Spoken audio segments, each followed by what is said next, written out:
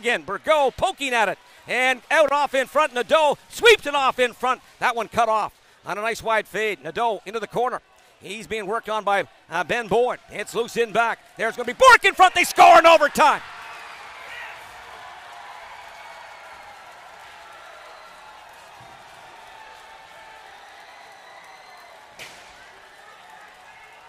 Oh, the officials are unbelievable. They're more than not very comfortable. So it'll be at the 2:50 mark.